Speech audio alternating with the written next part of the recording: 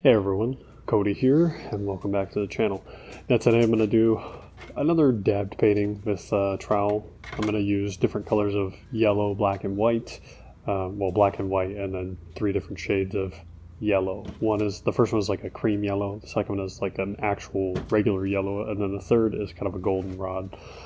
So basically going to make like a gradient style painting where it goes from light to dark. And you will see that. But today I want to talk to you about I guess an argument that, not an argument, but a viewpoint. And I'd like to challenge a viewpoint that someone challenged me with a while back. And basically their point that they made was that I charge too much for the paintings that I make because they don't require much effort. And I'd like to kind of challenge that real quick because if you make art, or if you have a product, if you sell a product, if you present yourself in business some way, I'd like to kind of challenge this idea that the amount of work you put in directly correlates to the product that you sell.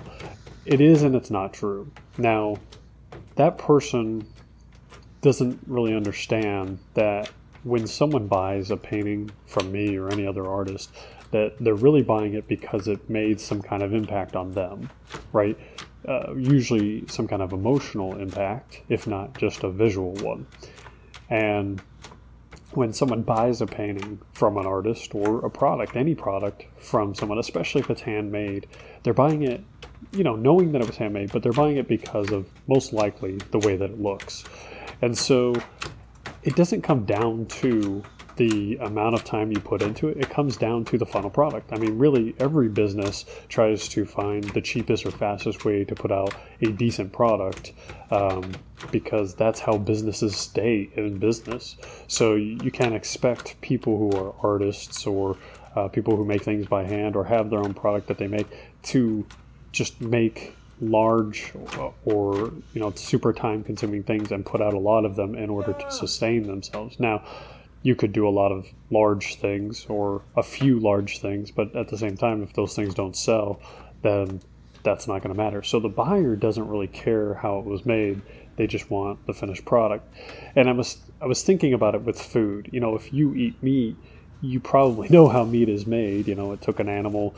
That animal had to be put down and then, divvied up and then turned into the meat that you're eating. And if you don't eat meat, same thing with plants. But my point is that if you eat it, you know the process behind it, but that doesn't stop you from eating it.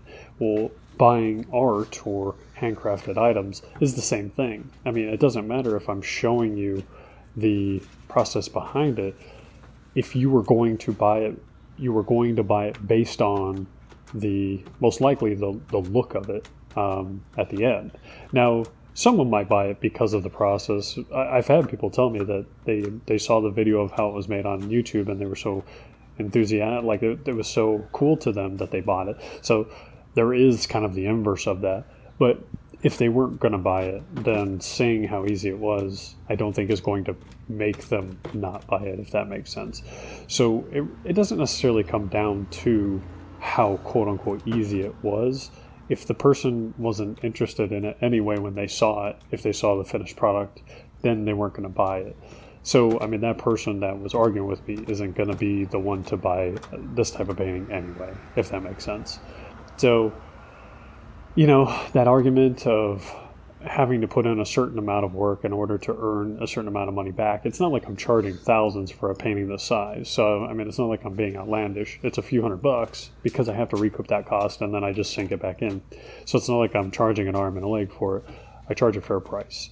But, that's neither here nor there. Just wanted to kind of address that argument. But this is the final painting. I had to move it because it started kind of shifting and I wanted to get it outside where it was warm so it could start to dry real fast before it started to pull together.